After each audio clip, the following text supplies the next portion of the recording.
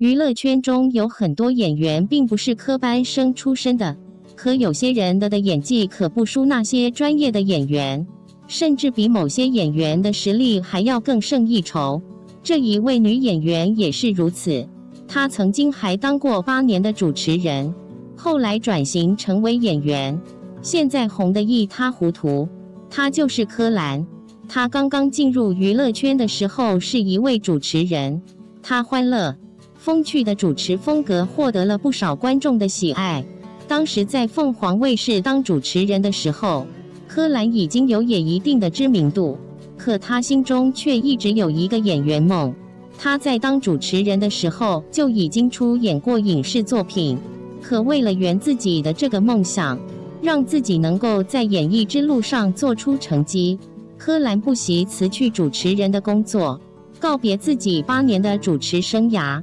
从头开始，柯蓝这些年虽然出演了很多的影视作品，可她几乎都是饰演配角，她的长相也并非很出众，所以在演艺圈混了很多年还一直不温不火。可是金子总会发光的，有实力的柯蓝也还是等到了这一天。在2017年，《人民的名义》这一部电视剧大火，她不仅带红了主演，连配角也爆红了。其中有一个角色柯蓝，柯蓝在《人民的名义》这一部剧中饰演陆亦可。刚正不阿的陆亦可还是个痴情的女人，很多观众都被她对陈海的痴情给感动了。凭借这一部剧，柯蓝爆红全国，让所有的观众都认识了这一位实力派演员。柯蓝的第一任男友是李亚鹏，两人在一起之后非常低调，但是分手后，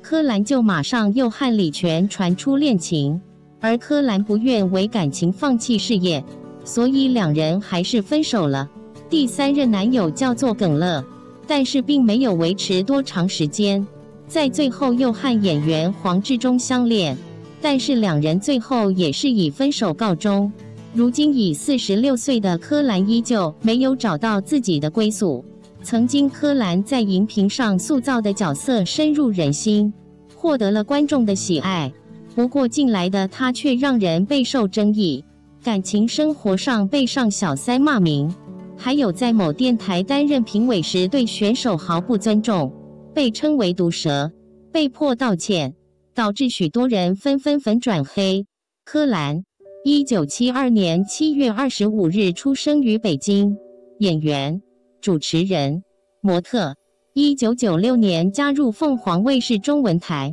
成为音乐无线节目的主持人，曾与杨澜一起主持湖南卫视《天下女人》。2009年柯蓝转行，专职演艺事业。柯蓝的爷爷叫钟其光，是新中国第一代上将，赫赫有名的开国元勋，还是第8届中共中央候补委员。钟爷爷一生辅佐3个元帅主1个大将，流程业力默默无闻地奉献国防事业。柯蓝的根儿可是比韩雪的要硬得多了，而且感觉柯蓝相对来说要低调，从没听他说起过。柯蓝主持的节目都很松弛自如，有怡情，小率真的个性，顺溜着说着多种语言，是一个很有视觉效果也很有听觉效果的女主持人。柯蓝的领悟力强，别的演员可以去演的角色，她必须要相信角色才能去演。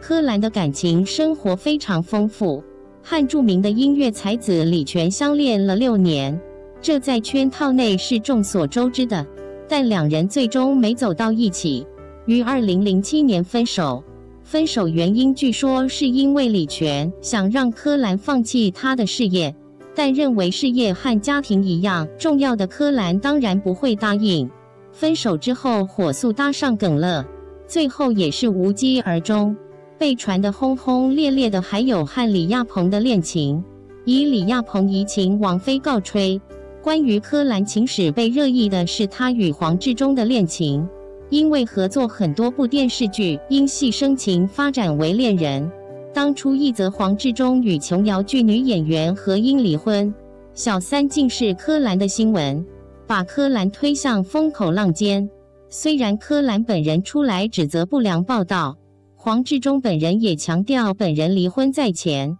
柯蓝当小三是假，人们似乎不买账，纷纷声讨。事过境迁，黄志忠的前妻何英早已释然。当此事再被提及时，何英宽容地送上了自己的祝福。我和黄志忠共同生活了13年，我从心里很感谢黄志忠，感谢他给了我和孩子快乐。尽管我们分手了，但我和黄志忠永远是朋友，永远是亲人。反观柯蓝与黄志忠却一直没有结婚，也许两人都有丰富的感情经历，所以结婚都与他们来说并不重要吧。如今44岁的柯蓝依旧不婚不育，有传言说与黄志忠已分手，不过只是传言。